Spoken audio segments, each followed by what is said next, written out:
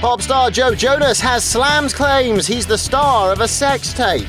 It was recently reported that the Jonas brother was caught on film with his model girlfriend, Blanda Eggenschwiler. It was said to have happened in a hotel room in Buenos Aires, Argentina, during the Jonas Brothers South American tour.